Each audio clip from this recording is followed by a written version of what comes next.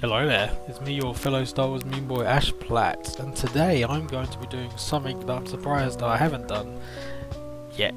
It is a tier list. These were all done to death like last year or whenever it was, and yeah, I'm surprised I haven't done one sooner, so today I'm going to do one. And yeah, opinions. These are my opinions on the films. I'm sure you have your own opinions. We all have our, we all have our preferences. And yeah, if your film isn't on top, don't shout at me in the comments, please. I will cry. So yeah, we're gonna get started. So first we've got episode 2. Episode 2 is a rough one. There's a lot that I don't like about it. I think it's the weakest of the prequels.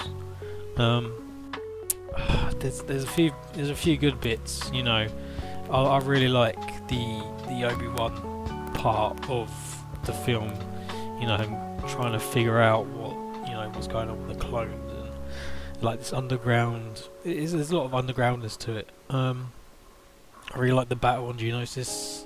That's pretty good. The love story between Anakin and Padme. It's really cheesy. It's like super cheesy. So I think I'm gonna put that in the C class for now. For now, it may move. I'm not sure. We'll see. Next one we have Empire Strikes Back, the best Star Wars film. I think 99% of Star Wars fans agree that Empire Strikes Back is the best one in the whole saga. It's just perfect. It is the most perfect Star Wars film. There's nothing I really dislike about it. Nothing that's coming to mind right now. I can't think of anything. It's my favourite film in the whole saga. It's going up top. S tier. Best. Boom. If you disagree, you let me know, please. Force Awakens. So this film brought Star Wars to a new level. The hype around this film was amazing. Back in, was it 2014 was the first reveal? Was it 2013? 2014? I can't remember. But when this film came out, it brought Star Wars back. It had been stagnated for I don't even know how long, years. We didn't think we'd get another Star Wars film. So it's created a massive hype, It's brought me back into Star Wars because I'd kind of fallen out of love with it. That's why I made my channel. But it's a film. It's a film. It's okay. It's good. It's okay. It's not my favourite of the sequels. I mean, none of them are really my favourite. I enjoy one more than others. But it's a good film. There's a few lines that I dislike. The plot's okay. It's just there. It doesn't really. It's a good start. It was a really good start. They had all this set up. We'll go into. Everyone knows what happens. If you've seen The Rise of Skywalker. But they had all these characters. They all these new people. They brought in obviously the old characters. We had Han Solo return. We had Leia return. Chewbacca. That was cool. And obviously Luke Skywalker at the end. It was a film. It was a good film. And again, I'm probably going to put that. I don't know if I'm going to put it. Do I want to put it above episode 2? I don't know now. Do I like it more than episode 2? Probably.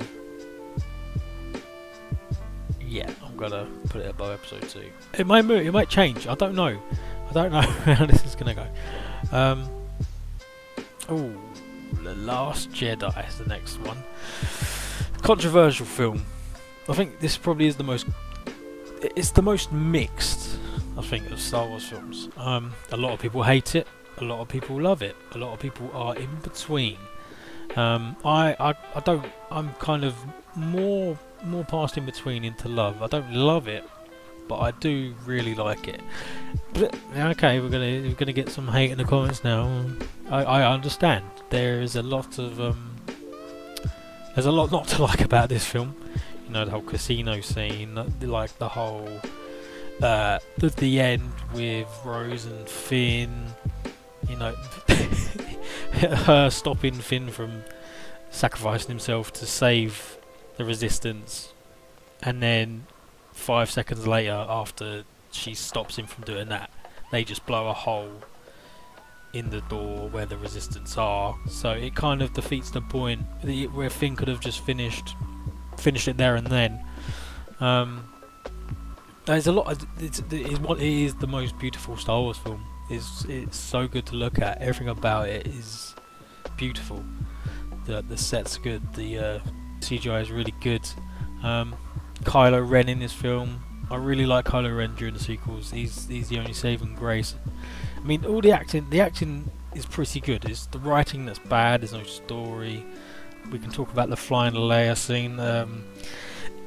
I see what they were trying to do. They just did not execute it very well at all. It looks stupid. When I went to the cinema to see this, and I'm pretty sure half the people there just started laughing, including myself, because it just looks ridiculous. But I do really like it. I don't know why. I don't know what it is about it. There's loads of elements in there. Obviously there's a Luke. A lot of people disagree with like the press. You know, the depressed Luke. I kind of like that. I get, obviously, after like Mark Hamill was basically saying that's not his Luke Skywalker, and I agree, it's not. But I really like seeing this down and out Luke Skywalker. Not just this big hero that we used to. And it's nice to see like another side of him. I kind of like it. I'm going to put it... See, I've said more good things about this than Force Awakens, so I might have to move Force Awakens down to C. And I'm going to move that up to B. Okay, that's staying like that. I like that's my choice. Obviously, a lot of people really do not like The Last Jedi, so I'm leaving it as that. It might move again. Who knows? We've moved The Force Awakens twice.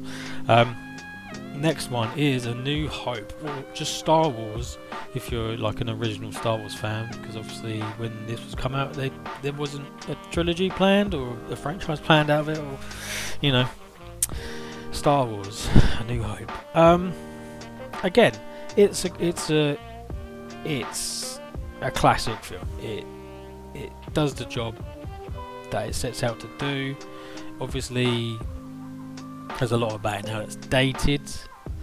Obviously we can talk about the Darth Vader and Obi-Wan fight. It was really, it's kind of slow, but I think that's what they was going for back then. Obviously they couldn't really do the old jumping around, these fantastical choreographed lightsaber battles. It's a decent film. It's not my favourite of the originals, obviously, because Empire Strikes Back is in S tier. Do I put it... I don't know if I put it equal with Last Jedi in terms of my enjoyment. Do I put it in A or B? I'm gonna put it with The Last Jedi for now. Okay. Phantom Menace. Oh, yeah, it's another one.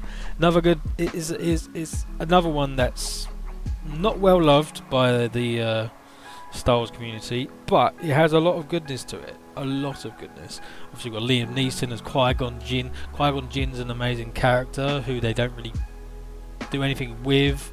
There's a few bits in like the Clone Wars animated. Other than that, I can't really think of much that he's in. Qui-Gon's amazing. The introduction of Darth Maul. What else? We've got the pod racing scene. I think is fantastic. I really love it. That's like one of the best scenes in the movie. We've got the fight at the end. There's a lot of politics. Obviously they brought in a lot of politics for the prequels, which a lot of people don't like. I understand that. It can be kind of boring in a way, because you want Star Wars, you want to watch action, you want to watch people, you want lightsaber battles, you want stormtrooper battles, you want all these space battles, you want all this stuff, and then they've just like shoved politics into it, which I get that, because this was a different time period in the universe. Where do I put it though? I don't want to put it in B because it's not an A. I don't know. I might have to. I'm gonna have to.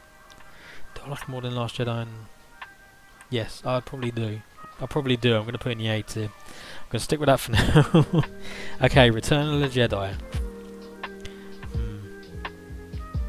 Again, it's a good film. It's one. I think it's one of the worst rated originals, I believe. I think mainly because of like the Ewoks and stuff, but they really don't bother me. I kind of like the Ewoks. I think they're cute. Got the epic battle between Luke and Darth, and we got you got the battle on Endor, and you got the Death Star battle as well. It's a good film. I really like it. I'm gonna have to put it. Do I put it with A New Hope though? Do you know what? I'm gonna move A New Hope down to C. I'm gonna put it to B. I prefer Return of the Jedi a little bit more than A New Hope. The next one is Rogue One. I really love Rogue One. I think it's one of the best. Out of the two, it's definitely the best spin-off. I really love that it leads into A New Hope, like literally exactly. You've got all these new characters, which, spoiler, they don't make it because it kind of wouldn't make any sense if they did. And we've got you got that epic Darth Vader hallway scene, which is just so dramatic for Vader. You know, I read somewhere that he's pretty much turned off his life support just so he could stay hidden in the darkness, and he turns it back on when he needs to. That's just so dramatic for Darth Vader. Krennic, I really love Krennic. He's such an awesome character. I kind of wish, I don't know if he's in the comics or anything. I haven't read anything, but I kind of hope he's been fleshed out a bit more. Yeah, it's a really solid film. It's definitely my favourite. I love the war aspect. You know, we get to see him on the ground in Scarif. That's such a cool planet. I really like it. It's such a beach scene. It's different to mainly Star Wars. You know, it's desert. That's like the go-to planet is a desert planet. So it was nice to see like a beach planet in a way. It's different. I like it. I'm going to put that next to Episode 1. So next we have Revenge of the Sith. Well, we all know how we feel about this film. It's straight in the S tier.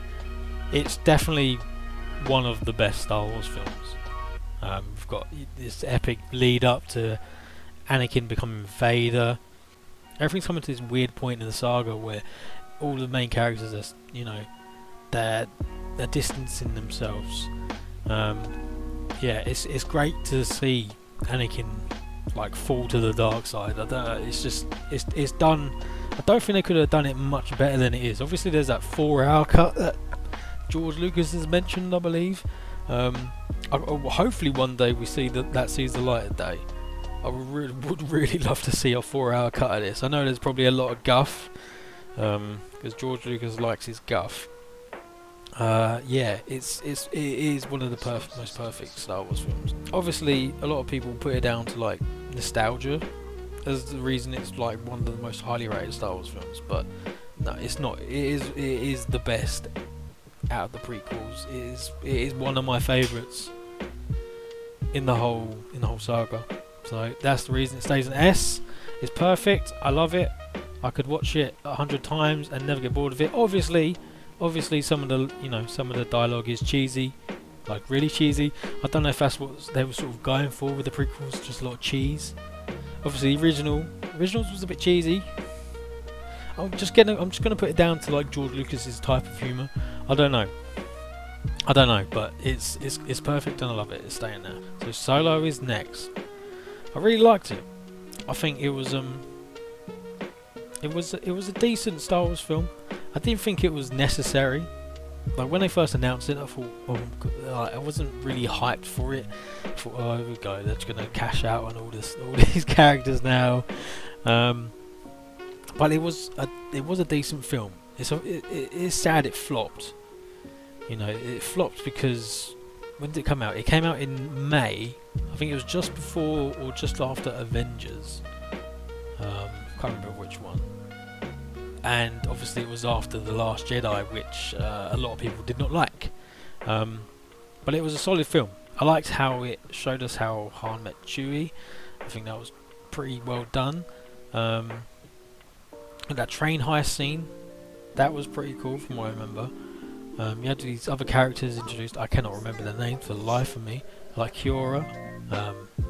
I think she was really good. I'm hoping like she makes a comeback in some other Star Wars project. I don't know. I'm pretty sure she was in a comic.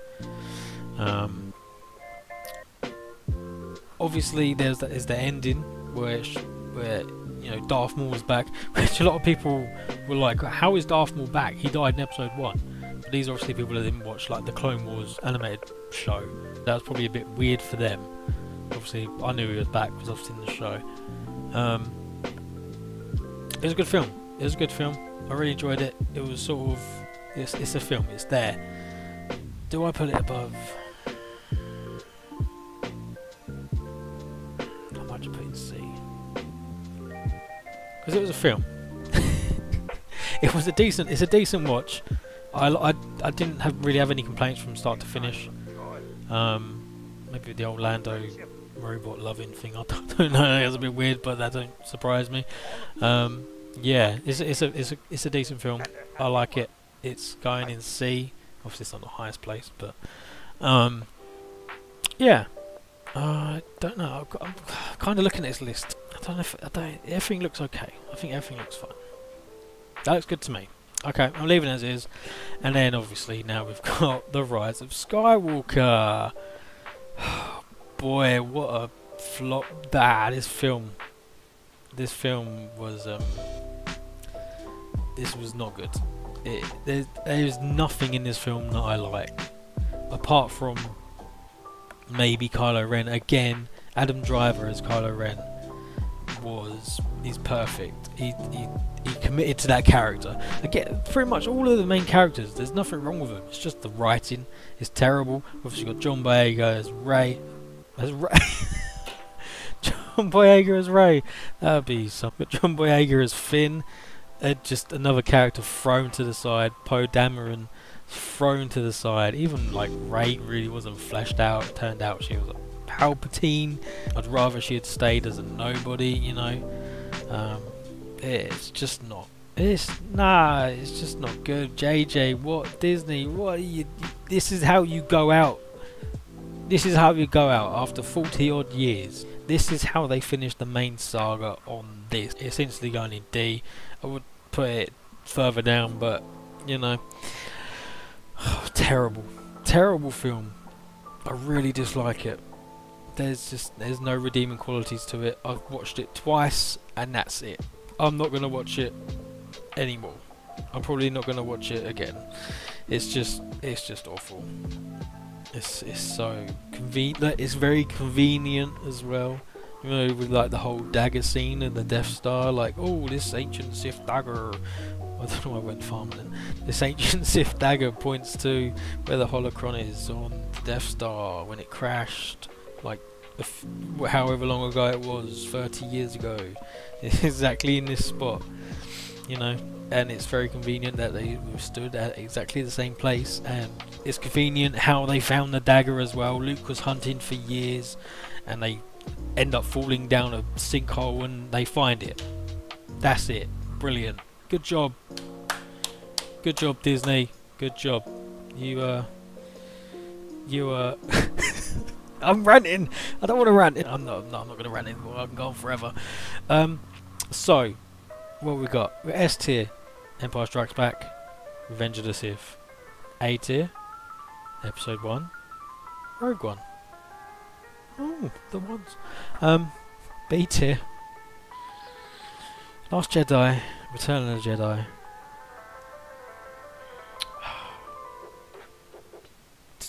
Yeah, okay. C tier, Attack of the Clones, Force Awakens, New Hope, Solo. D tier. I mean, I would chuck it further down, but I can't. D tier is Rise of Skywalker. So yeah, this is probably, I'm going to have to cut this video down quite a lot because it's currently half hour long. A lot of ranting and stuff.